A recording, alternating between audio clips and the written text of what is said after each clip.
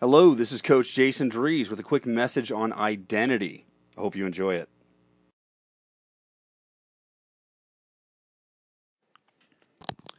If you are struggling and not getting something that you want in life or in your business, it's not because you haven't found the right strategy. What it's really about is, are you asking the right question? As a human being, you are a living, breathing to-do list machine. We all are. We're always looking what actions to take. The problem is, action alone will never get you there.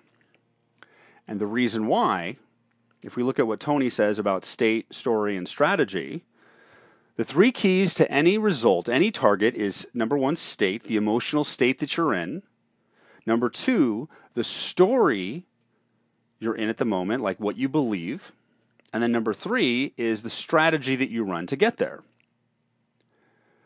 So what that really means is 2/3 of any target, of achieving any target, is mindset.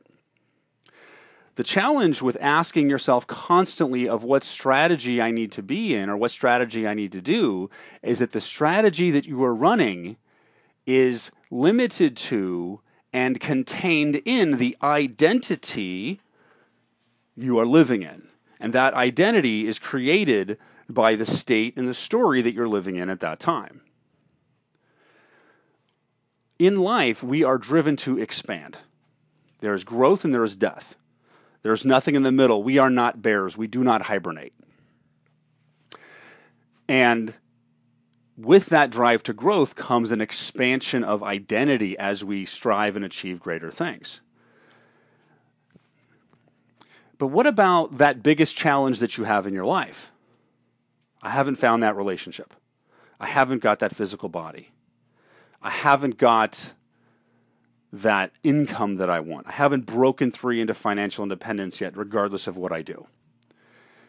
Whatever that result is or challenge you haven't conquered yet, it's not because you don't know what to do. It's because you're asking the wrong question. If you've been asking yourself how, if you've been obsessing about how to do it, that is your problem right there. Because the solution to hitting this target or making more money or getting out of this debt or starting that business doesn't have anything to do with how. It has to do with who. Because right now, if you do not have that result, you are subconsciously or consciously accepting the lack of it and where you're at right now. And by focusing on that, you're also attracting it on a daily basis. So, the key and the answer that you're looking for, the breakthrough, is not a breakthrough strategy. It's a breakthrough in identity, in who you are. That comes by asking yourself, who do I need to be to know how to find this answer? Who would I need to be able to generate $50,000 in a month? Who would I need to be able to lose 20 pounds in a month, 2 months, 3 months? Who would I need to be to attract that woman of my dreams? It's all about identity. And the challenge with identity is that the dominant identity is always present.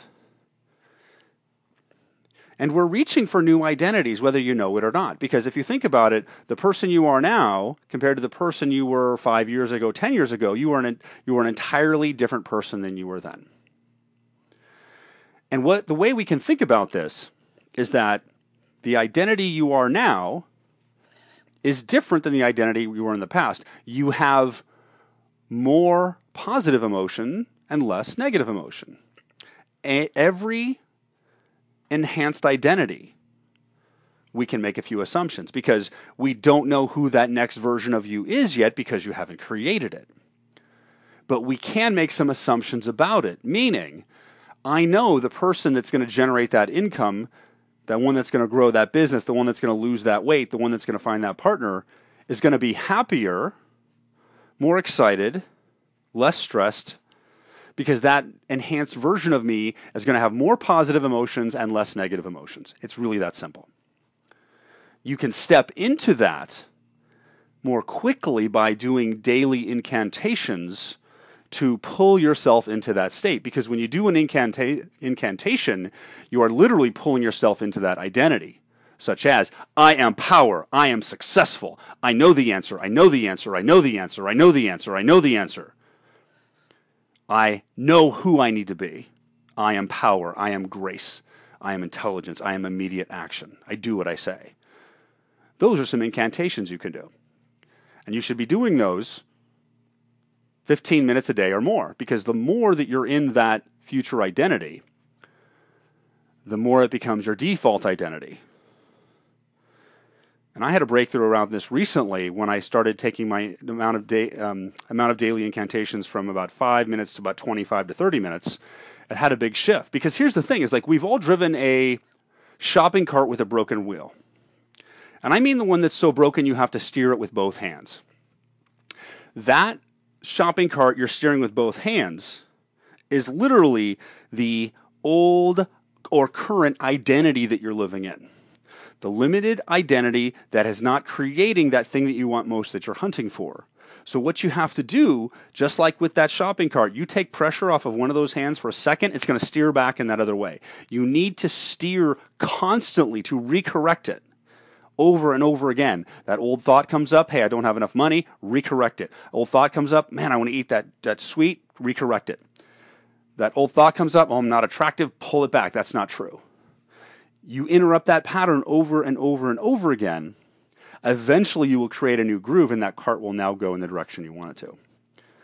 But the thing is, it is going to take a challenge. It's going to take a decision at a highest level. This isn't going to happen. And by happen, I mean stepping to your highest identity. This isn't going to happen just by saying I want it to happen. Like, you need to commit to it. I am going to do this. I'm going to focus on this. I'm going to create my incantations, my value words, my focus, my beliefs, and I'm going to say these 20 to 30 minutes a day until I become the person who can create what I want most. And that's how you really create what you want in life. It's not about how, it's about who. It's about identity. It's about who you are. So instead of obsessing about what to do, you need to obsess about who I am. You need to obsess about who I need to be. You need to obsess about those old behaviors and patterns that drive you to food or drink or alcohol or drugs or whatever. What is causing that pattern? Interrupt it.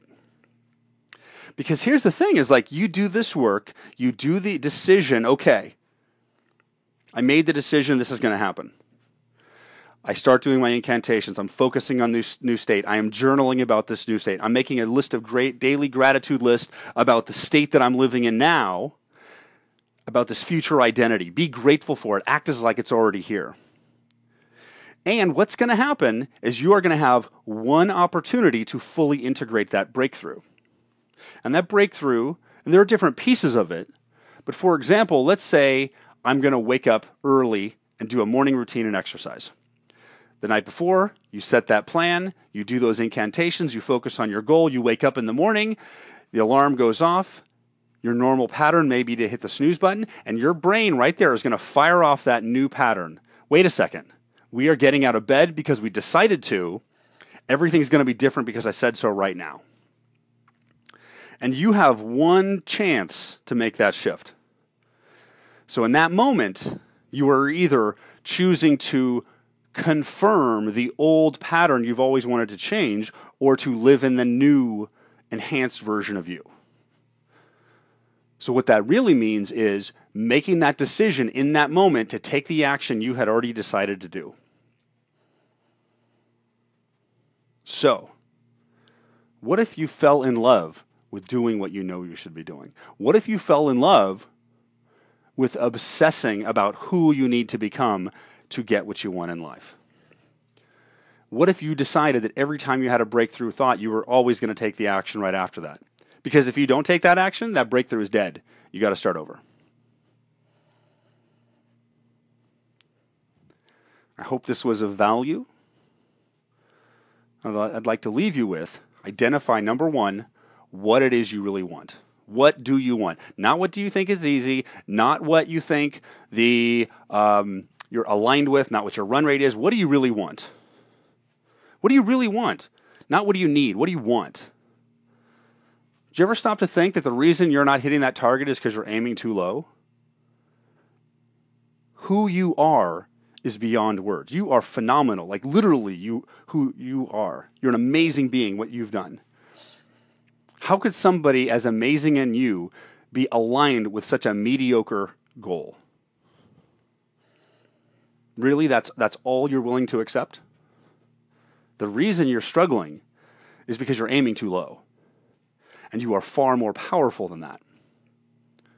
The way to get what you want is to aim for what you're worthy of, and what you're worthy for, because by doing that, you will create congruence with that end result, with that higher identity, and make it happen. And along the way, there will be pain, there will be fear as you grow through your comfort zone. But you know something? That's momentary. It's fleeting. And sometimes it feels like that's too scary. I'm going to play it safe. The easy way is comfortable. I know a lot of people on this planet, including me, like certainty. And certainty is okay. But the problem with certainty is like you're choosing certainty over the unknown. And the unknown, like Tony Robbins says, the unknown is the realm of passion comes from. All passion comes from the realm of uncertainty. And the level of success and happiness in your life is directly proportional to the level of uncertainty you can stand or tolerate. But here's the interesting thing. You're looking for growth. You're looking for change. You're looking for something different. And along the way, you're fearing uncertainty. But the thing is, uncertainty is actually unknown. Unknown is freedom from the mind. Unknown, uncertainty is actually silence. That's silence, that quiet spot within you, that quiet, all-knowing, powerful part within you that is eternal and will always be there. That is who you really are. If you've ever meditated, you can go into that space. So what's really actually happening is the ego is tricking you into believing that this certainty and living with this unacceptable situation is better than the unknown, because the ego doesn't want to die. And the ego knows the more you're in touch with the real you, the sooner that ego's death is going to be imminent as you wake up. And if you've never experienced that silence before, here's how you do that. Sit down, close your eyes, and with your attention on your body, take a few deep breaths.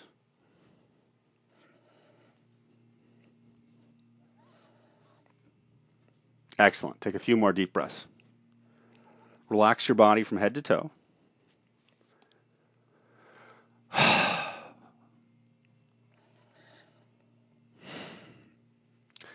Now, with your body relaxed,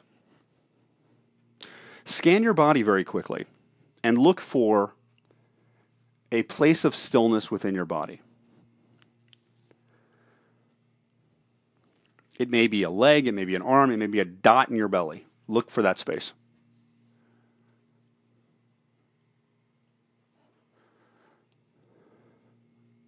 Excellent. When you see that space, take a look at it. What does it look like in that silence or the stillness?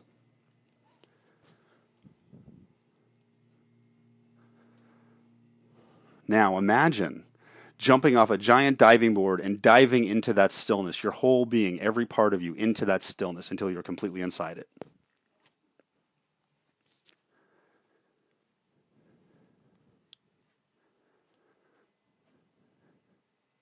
From this place of stillness, get a sense of how far that stillness extends.